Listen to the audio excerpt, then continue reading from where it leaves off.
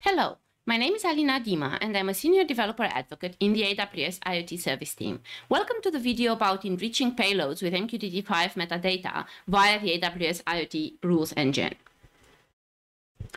In this video, we will look at building a vehicle command log store to keep track of MQTT command requests and responses sent to vehicles from app clients.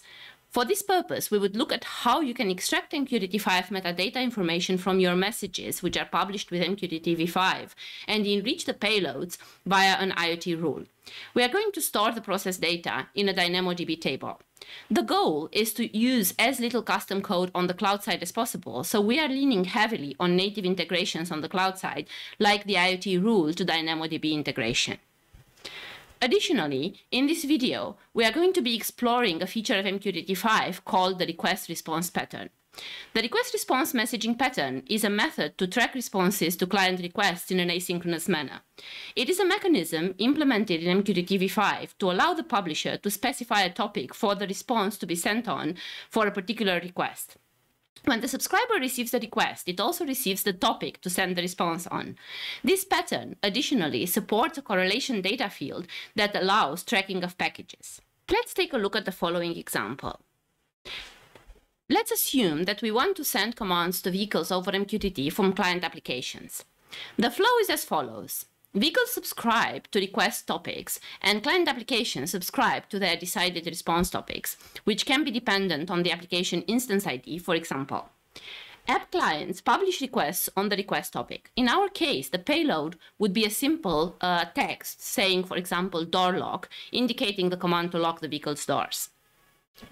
As you can see from the diagram, following the MQTT5 request response pattern, in addition to the payload, you will be sending metadata such as the response topic and correlation data, a request ID, a timestamp for the request, and the user ID. This data will help us pair MQTT requests and their responses. As the device receives the MQTT message, it will execute the command and publish the response on the specified topic. Upon publishing, it will resend the correlation data, but it will also append response-specific information, such as a response timestamp and the command it is responding to, marked red on the diagram.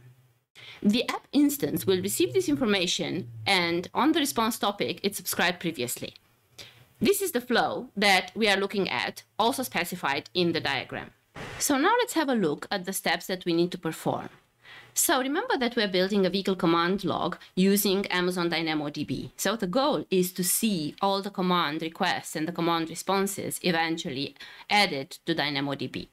The first thing that we're going to do is start the two MQTT clients, which are going to be simulating. One of them is going to be simulating the client app, and the other one is going to be simulating the car. The next step is going to be to look at the IoT rule that parses the data, as well as the MQTT5 metadata. And then we're going to be looking at the action that saves this data into Amazon DynamoDB. So let's run the two simulators. We're going to start with the car simulator.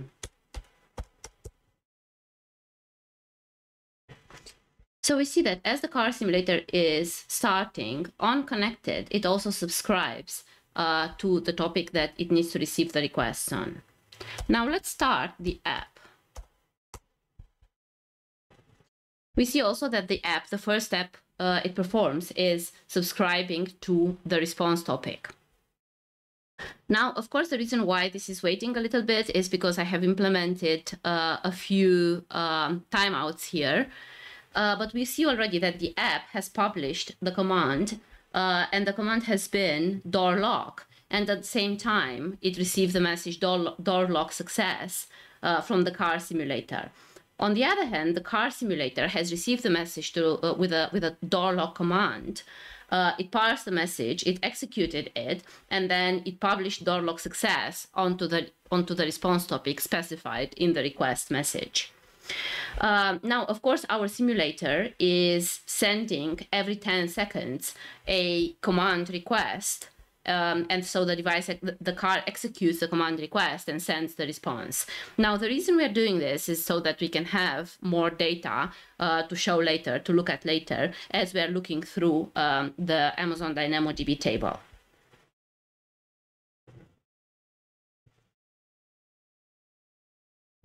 So the next step is to actually build our IoT rule. As you can see on this diagram, the IoT rule is basically picking up messages from two MQTT topics, right? So it is looking at both the request topic and at the response topic. Because we want to log all the messages, the request and response messages, so the requests from the app client and the responses from the car simulator, this is why we need to basically make sure that we are selecting data from both MQTT topics. The rule is configured with a DynamoDB action, but of course, what we need to do is build a JSON object that contains all our correlation data. And because the correlation data is encoded in a base64 encoded string, we need to decode it and extract the properties out of it one by one. So this is the reason why we have the request ID separately, the request timestamp, the command, the response timestamp, the user ID, and the response topic. Of course, in the case that the message is a request message, we are not going to have the response timestamp, and we're also not going to have the command. Right.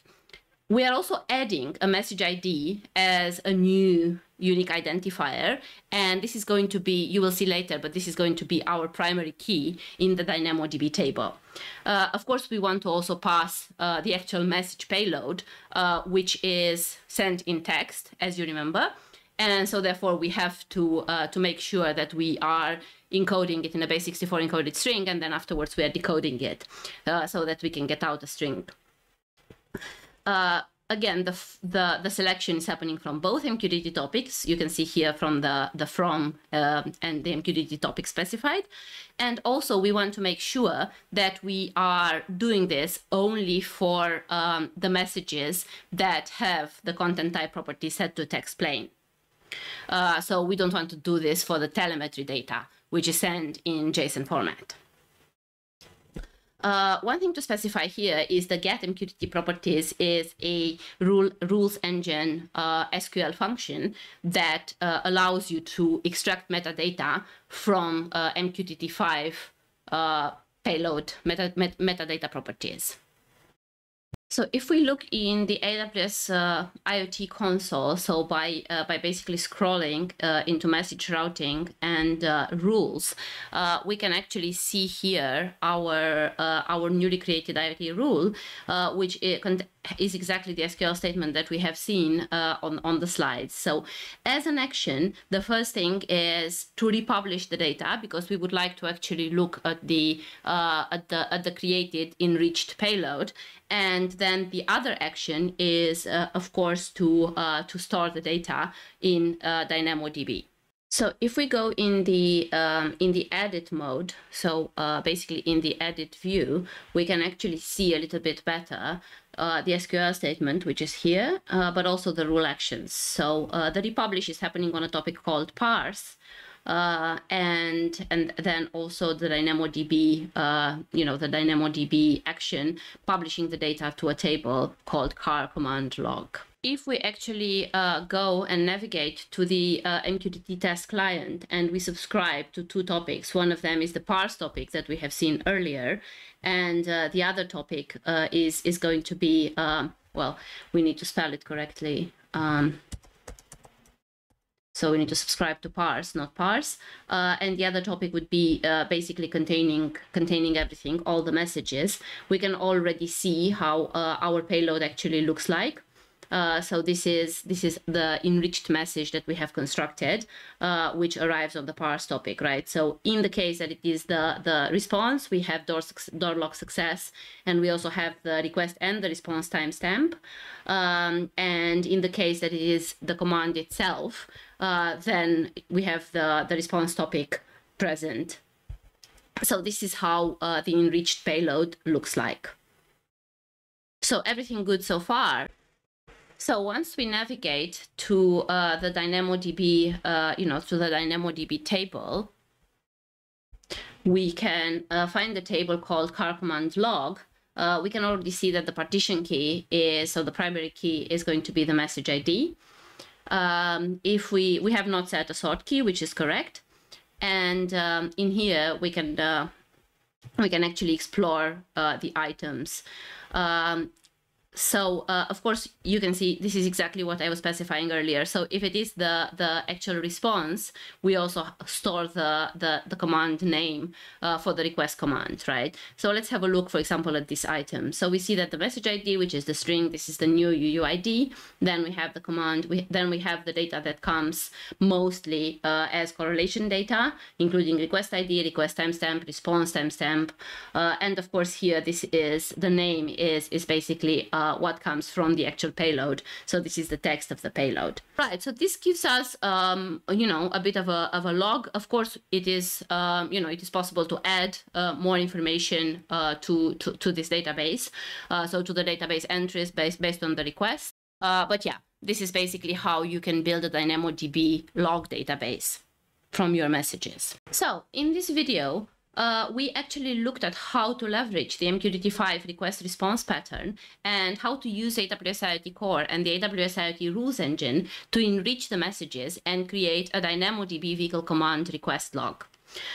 We have been using the native rules integration, which means that we did not write any custom code in order to write the messages and the enriched messages to the DynamoDB table.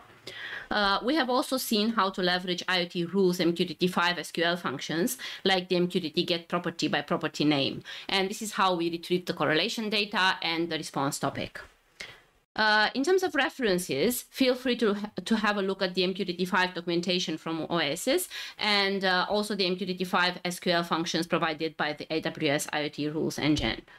Thank you very much for your attention. My name is Alina Dima, and I'm a senior developer advocate for AWS IoT. Feel free to connect with me by scanning the QR code that you can see on the screen.